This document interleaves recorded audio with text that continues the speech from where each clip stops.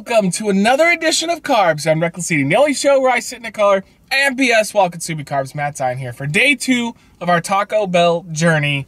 Go ahead and subscribe to our gaming channel, Zion Mainframe Gaming, by clicking the annotation right there or going down in the description for the link. It's our Let's Play channel combined with our personalities. There's a mailbox in front of me, flowers are yellow. So, Taco Bell used to have, it was like 6 months ago, they had their little, it was like chicken, or you could get the meat stack, and it was like on flatbread. They'd stuff cheese and meat in there. This is the Chipotle chicken stack thing. Was it called stack? It might not be a stack. I don't remember, but they're really good. They're really, really good.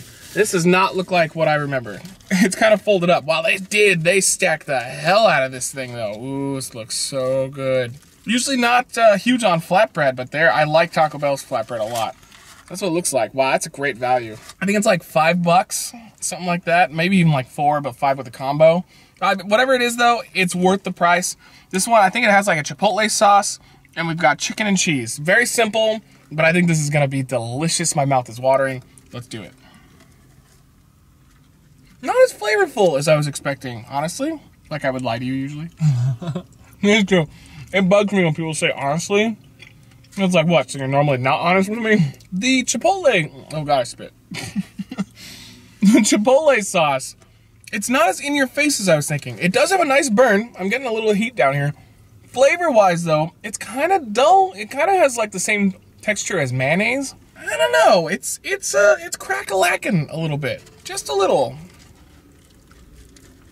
I don't know why. That's really what's holding it back. Cheese is excellent. They did stack it like crazy with a bunch of chicken. It's a good value. It's good size. But man, the sauce just needs to be cranked up just a decent amount. I'm gonna get one more bite. Maybe there's a little more sauce in this spot. It is good, but I honestly, I think I'd rather just go with the regular chicken version, or the I think it's carne asada version or steak version. Can't remember. Not bad. It's actually well above average. This is good. I would eat the entire thing for lunch. It's missing that X factor, that intangible. Just nice heat, by the way. I mean, the heat is good. It's just, I don't know. There's something not as great about it. I would give this a solid 4. I think it's worth getting. I think it's good. But the other 2 variants are really good. They're 5s. Just delicious. This is the lackluster one of the 3.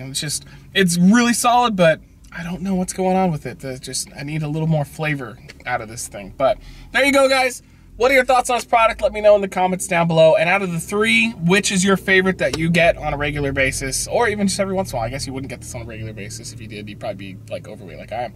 So that's that. Thank you for joining me as always. We'll see you on the next one.